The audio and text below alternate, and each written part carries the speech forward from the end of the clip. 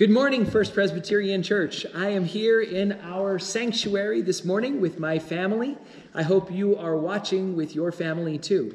And if you aren't able to be with your family right now, know that you are part of God's family, the church, which is connected across all time and space through the power of God's Spirit. We're going to start off our worship this morning with a song. If you happen to have a copy of the Presbyterian hymnal in your home, you can actually find the words and the music to this song on page 35. But if you don't have a hymnal, that's okay too. We will put the words in the comment section of this video. Either way, we hope that you and all of your family will sing along with us at home.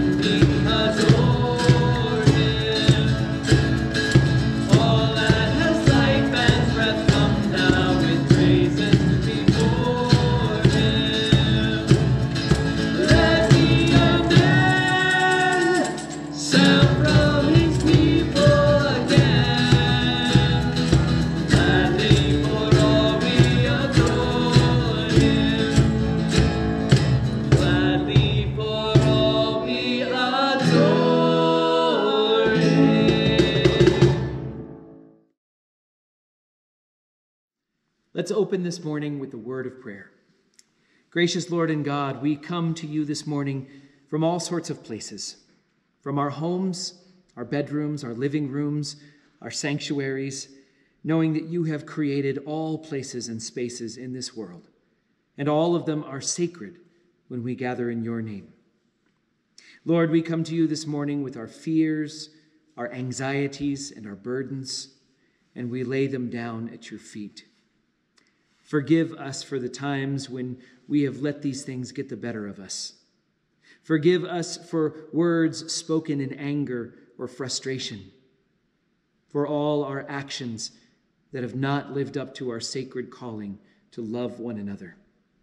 Open our hearts and minds to your peace, which passes all understanding. Open us to your word, which comforts us, challenges us, and calls us back to you.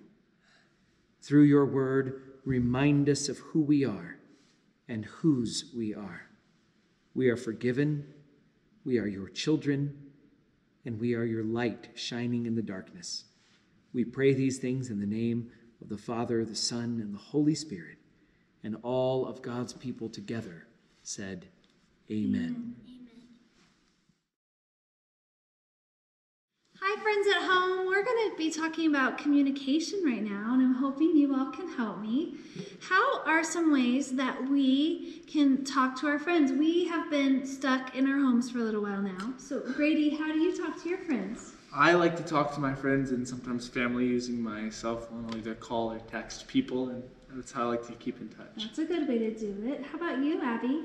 I FaceTime my friends and family on my laptop a lot. Yes. Can you actually see them when you do that? Yes. That's fun. I like that. How about you, Jonah? How do you talk? Like maybe with Grady and Abby, I can sometimes talk on the string phone that I made at Godly Play. Ah. See, we try. Let me see. Hello? Can you hear me? I can hear you. Can you hear me? I can hear you. I think it works better if the string's Yeah. all tight, doesn't it? Uh-huh. Here we go. Well, that is a creative and fun way to communicate. How about you, Pastor Neil? Oh, I have a favorite way to communicate too. I like to communicate with my vintage rotary telephone that has a working telephone dial, just like that. You can make calls. That is a retro but great way to talk to your friends. These are all really good ideas. Thank you, guys. Now I want us to think about how can God talk to us? How can we hear God? And I'm hoping you guys are thinking of some ways. What about you? Grady, how do you hear God, or how does he talk to you, do you think? You know, I think a lot of times God can speak to us or talk to us through the people that he surrounds us with, like our family, our friends, or just new people that we meet. How about you, Abby? I think that he talks to us through things that happen in our day-to-day lives. Yes, definitely. How about you, Jonah? Well, he can talk to us in a lot of ways, but he can also talk to us through nature. I think so. The beautiful world that he made. How about you, Pastor Neil? I think a good way to hear God's voice is through prayer, through talking to God and then pausing to listen. These are all wonderful ways. If you have ways, you can maybe share them with us online. God has lots of different ways to talk to us, and he shares them with us every day. That's how he shares his love with us. He's always with us, and I hope that we can remember that. So can you all pray with me, and we'll say a prayer together, and you all at home can join us. Just repeat after me. Dear God, Dear God, thank you so much for this day. thank you so much for this day. Thank you for talking to us. Thank you for talking to us. Please help us to hear you. Please help us to hear you. In your precious and holy name. In your In your precious and holy name. Amen. Amen.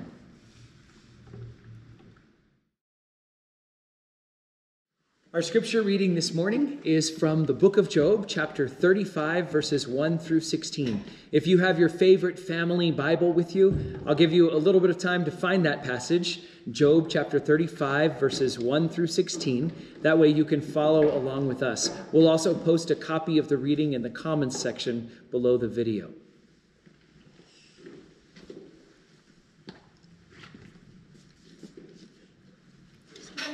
The book of Job, chapter 35, verses 1 through 16.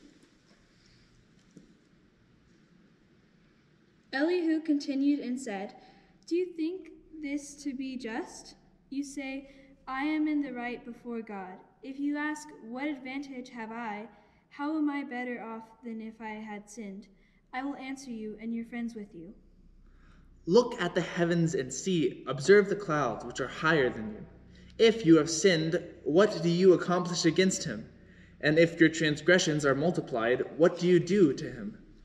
If you are righteous, what do you give to him? Or what does he receive from your hand? Your wickedness affects others like you, and your righteousness other human beings." Because of the multitude of oppressions, people cry out. They call for help because of the arm of the mighty. But no one says, "Where is God my maker, who gives strength in the night, who teaches us more than the animals of the earth, and makes us wiser than the birds of the air?" There they cry out, but he does not answer, because of the pride of the evildoers. Surely God does not hear an empty cry, nor does the Almighty regard it. How much less when you say that you do not see him, that the case is before him, and you are waiting for him. And now, because his anger does not punish, and he does not greatly heed transgression, Job opens his mouth in empty talk. He multiplies words without knowledge. This is the word of God for the people of God. Thanks be to God. Most of you who know me know that I often like to start off my sermons with a joke, something lighthearted before we get into the heavy stuff. But since today's worship service is a Locke family production, I thought I would give my youngest son the opportunity to shine with a few of his favorite jokes.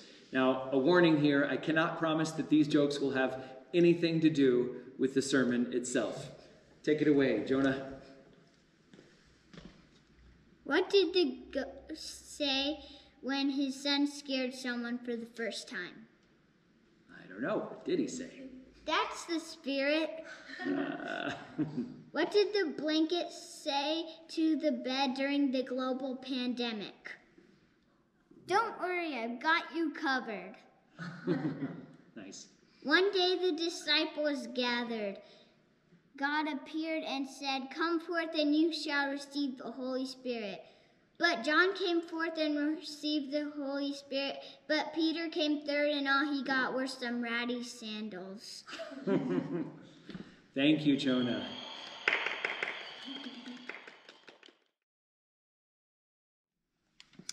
For the past 4 weeks, we have been reading through the book of Job, which is without a doubt my favorite book of the Bible. In this story, a man named Job, who is described by the Bible as blameless and upright, loses everything: his family, his wealth, his home, and finally, even his health. In his despair, his 3 best friends come to visit him: Eliphaz, Bildad, and Zophar. They sit in silence with him. They try to comfort him.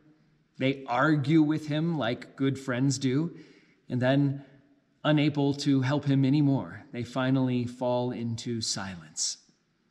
But then in chapter 32 of the book of Job, a new character shows up. His name is Elihu, and he appears out of nowhere and begins to speak with authority and confidence. And I imagine that Job and his friends are scratching their heads and saying, "Who is this guy, and who does he think he is?" Well, those questions are never answered.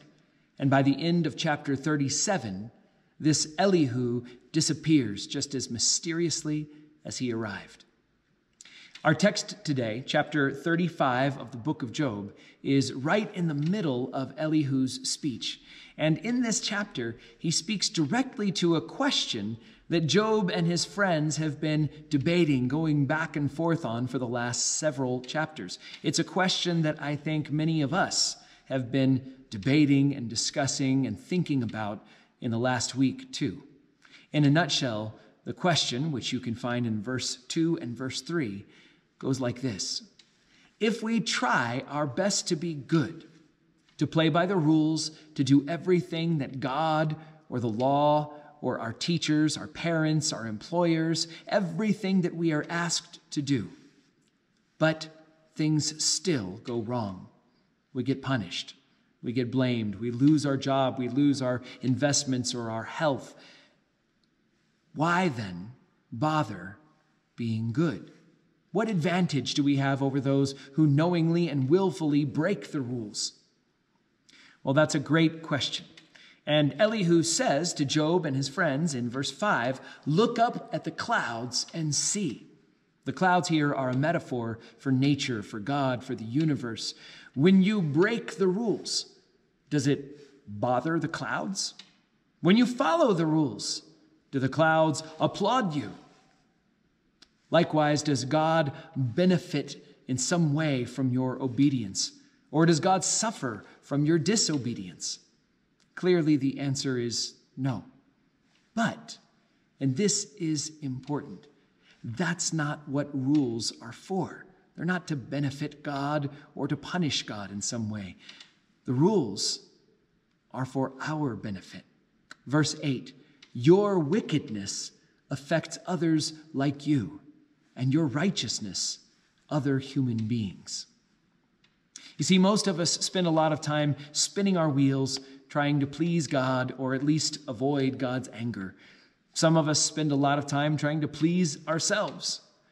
But either way, what truly pleases God is when we take care of each other, when we think of each other. It doesn't change God or the course of the universe, and it may not even change our circumstances. But being kind, thoughtful, following the rules does have the capacity to change me, to make me a better person and the kind of person that others would want to be around. Now, in the second half of Elihu's speech, he says something a little shocking.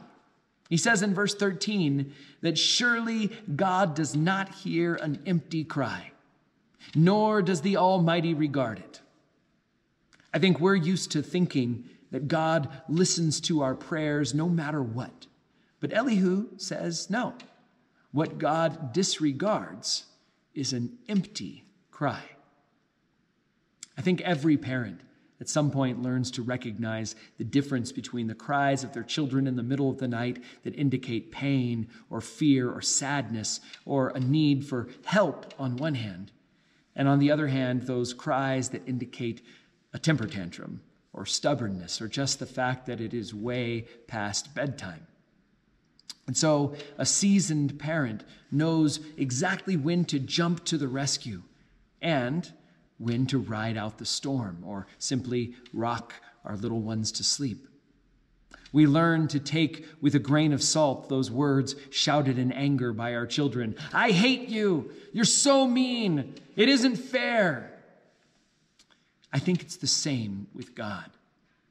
But the fact that his anger does not punish and he does not greatly heed transgression, as Elihu says in verse 15, doesn't mean at all that he doesn't love us.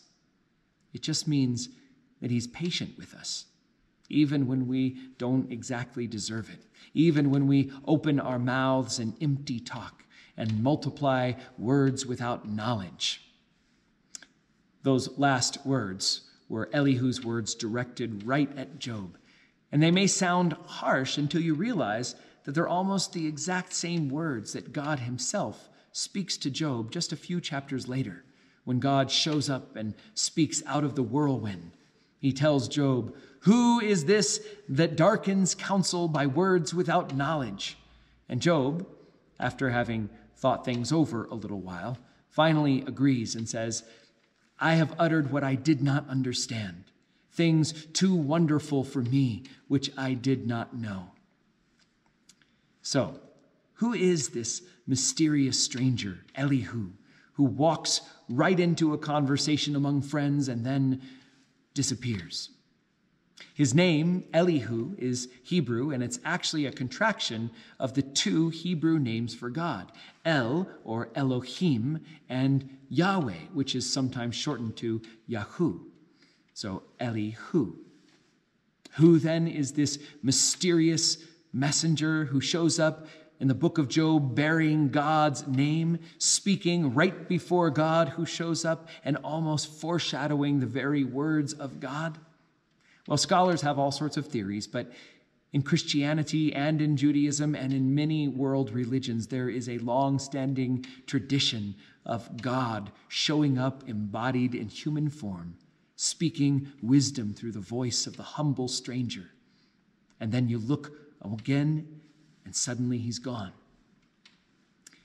I want to leave you with this question. How does God speak to you today in the midst of your challenging times?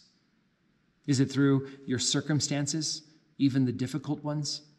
Is it through the silence in between the words? Is it through the counsel or even the arguments of your closest friends and family? Or is it sometimes through the random encounter and mysterious conversation with a total stranger? Or does God speak to you straight from heaven out of a storm and a whirlwind with an audible voice? We find all of these examples in the book of Job. Listen for them in your own life, in your own trials and temptations. But know this above all, that God loves you, God is watching over you, and God is always closer than you might think. Thanks be to God.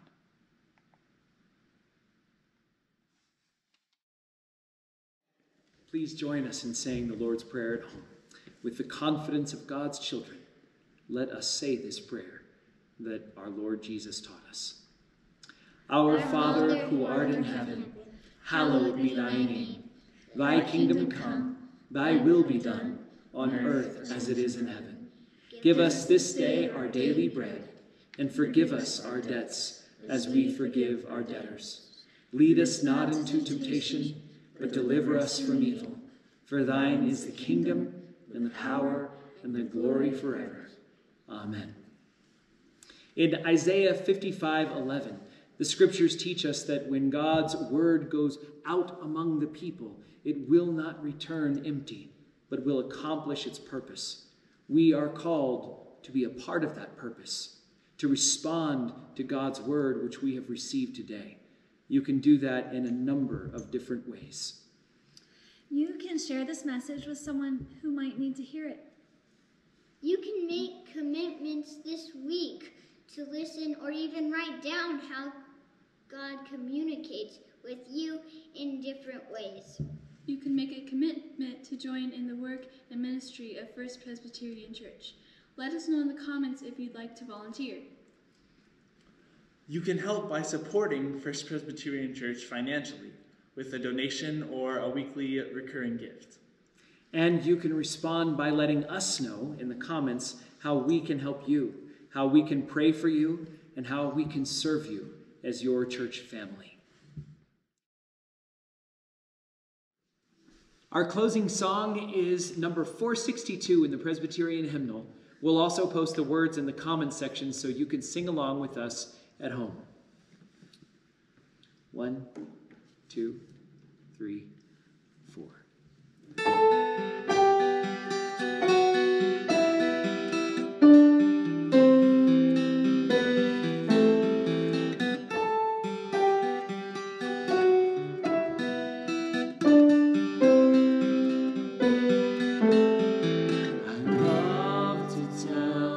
Story of unseen things above, of Jesus and his glory, of Jesus and his love. I long to tell the story because I know it's true. It satisfies my longings as nothing else can do.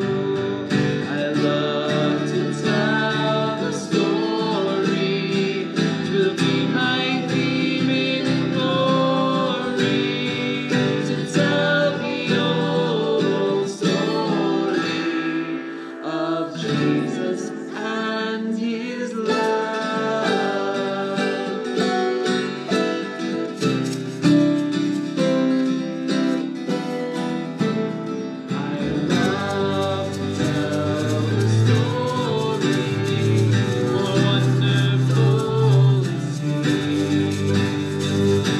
All the glory.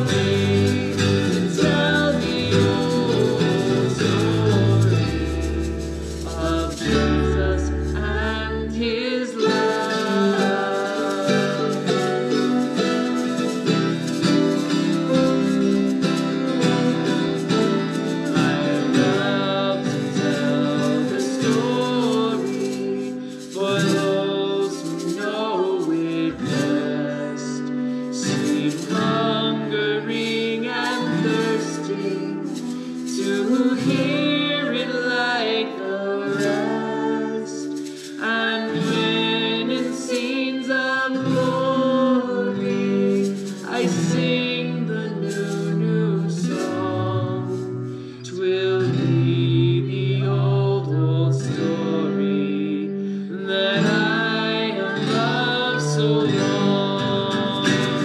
I love to tell the story, 'twill be my theme in glory, to tell the old story of Jesus and his love.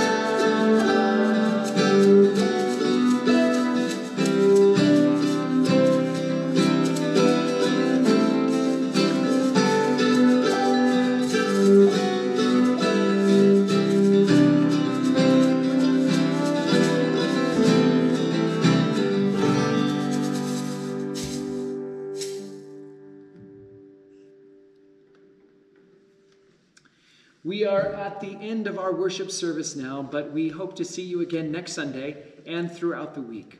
If you're watching with your family today, please join hands with those around you as I give the benediction.